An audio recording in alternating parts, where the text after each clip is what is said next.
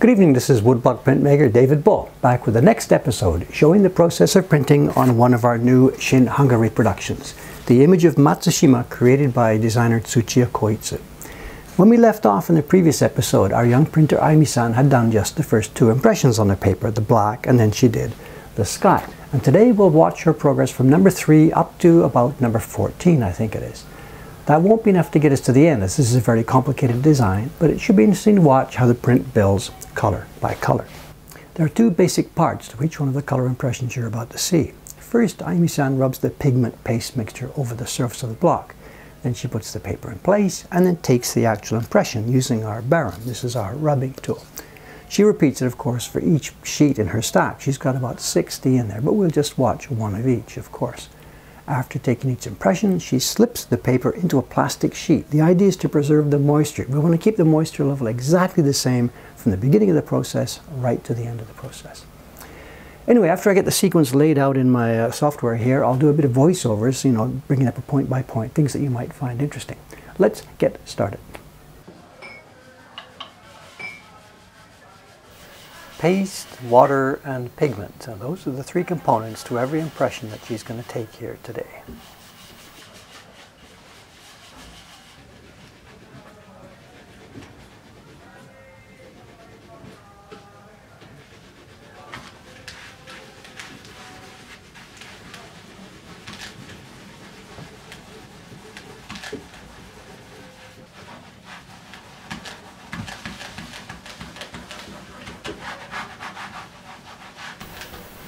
This is the first impression on the C part, and it's going to be followed by a lot more. It'll be a lot deeper than this by the time she's finished.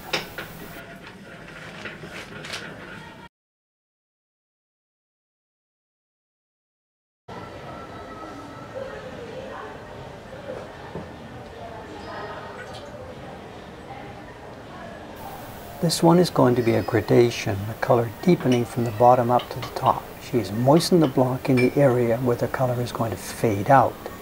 The pigment then goes just at one end of the brush. That's the right hand side from her point of view. A dab of paste at the other end of the brush.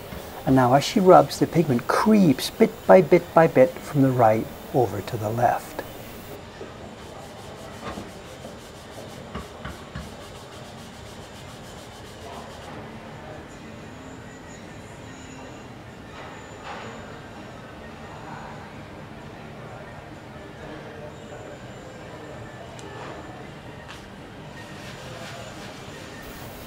As she starts to rub here, she found that the baron wasn't sliding quite smoothly enough, so she just put a squirt of camellia oil on top of it there.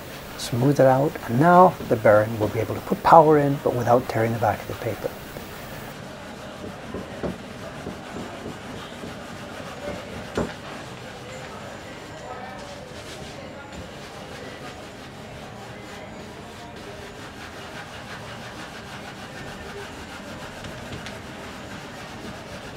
An important thing about these gradation rubbings is that her pressure goes smoothly left to right. It doesn't press hard on the deep color and lightly on the light color. The gradation happens in the brush, not in the rubbing tool.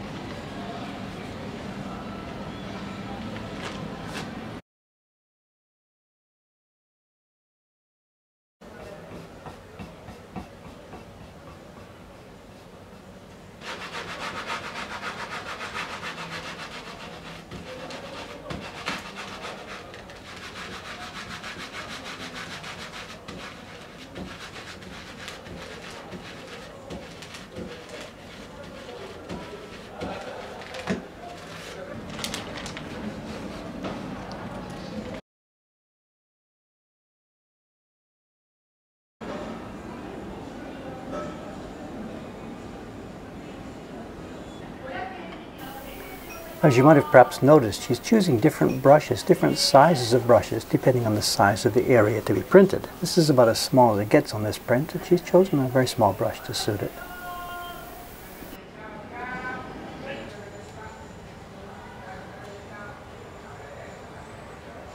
The baron though stays the same size. It's about, I think, 13 centimeters in diameter, and we use the same one for pretty much all of our work. It's much easier to control this way.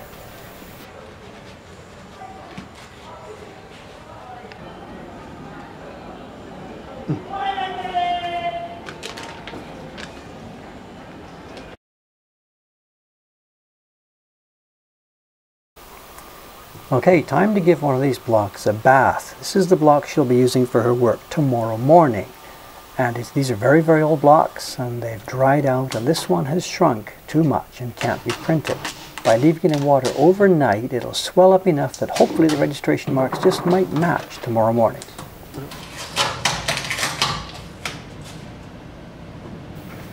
This is now the next morning, and she's taking it out for a quick inspection. At this point, of course, she can't tell how much it's expanded. As it turned out, it came out just about exactly right, and she didn't have to do much shimming to be able to do this color.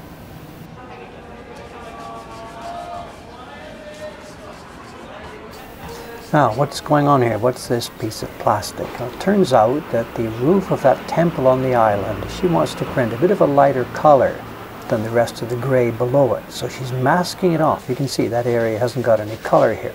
She'll print this part first with a slightly deeper color.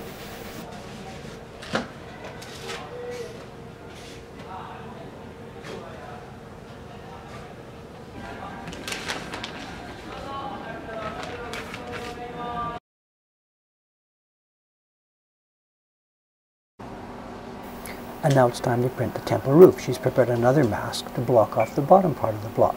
I guess she's probably prepared a bit of a lighter tone for this part.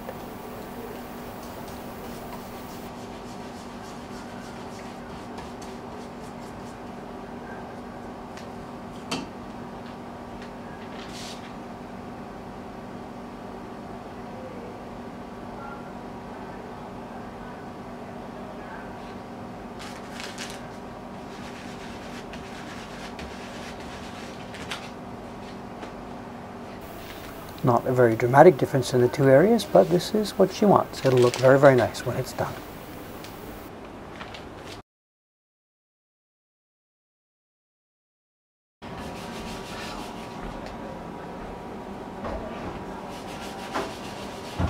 This is the reverse side of that same piece of wood, the one that went into the bath overnight. Of course, all the areas on the same piece of wood have expanded at the same distance, so this is her chance to get them all done while it's in that good condition.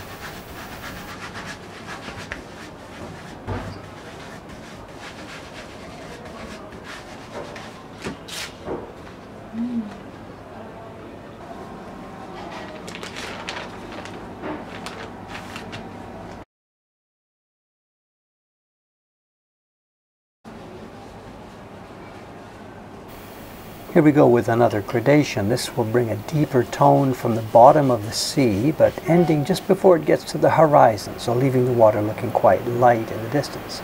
There we go. She's putting the pigment at the right-hand side of the brush. A bit more water she thinks is necessary there, and now she's spreading it out, and the pigment is creeping bit by bit from right to left.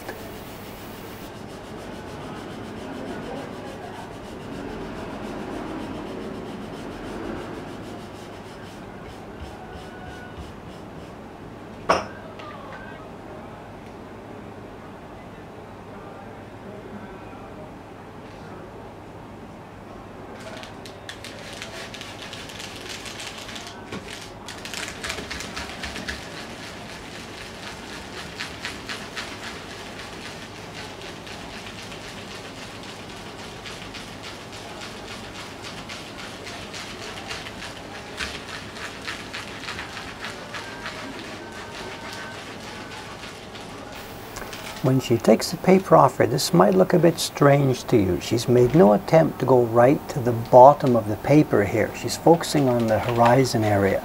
So the bottom is still untouched and looks a bit strange. This will be covered later on by another deeper gradation, more than one actually, coming up from the bottom again later.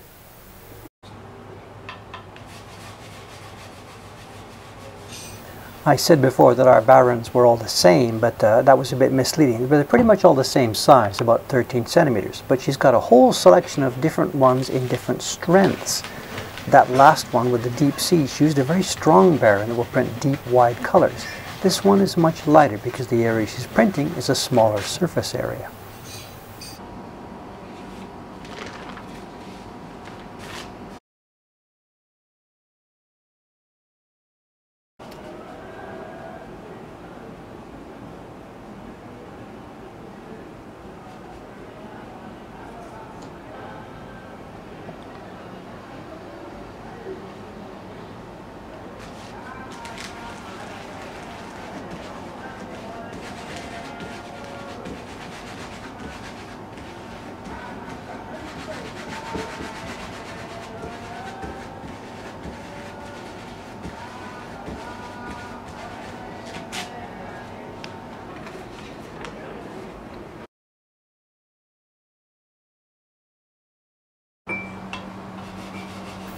If you watch some of our previous videos, the one about the Kamigamo Shrine, the block set we got from the Doi Hanga company, you'll know that we had to replace the registration marks on that block, pretty much on all of them.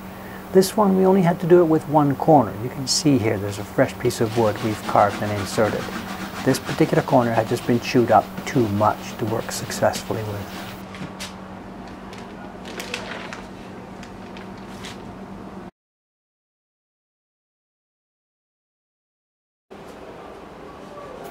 We'll try a new camera angle here, just looking straight down from the ceiling. And in fact, I'll just let this one run completely, start to finish, with no comment. You can watch as she pulls the whole thing.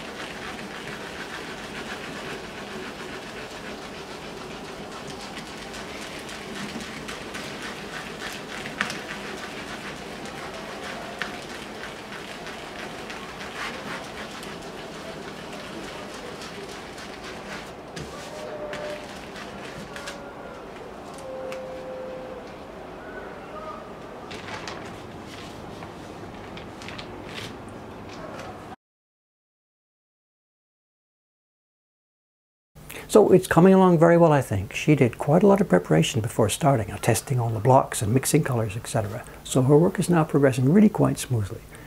In the next episode, we'll get to the final color, and then we'll have a chat with her to find out how the whole process went from her point of view. That should come pretty soon, as she's really intent on getting this done as fast as she can in order to ensure that the paper doesn't get moldy. To close off this little episode, let's head outside again for a couple of minutes. In strong contrast to the noisy street scene we saw at the end of the previous episode, I recorded with those mics in my ears again, this one will be very peaceful. I took the camera over to Sensoji this morning at about 5:30 to try and capture some of the early morning ambience there.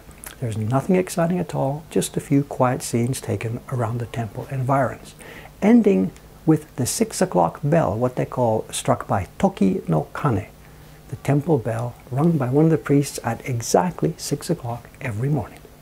Thanks again, and I'll see you next time. Pretty soon, I think.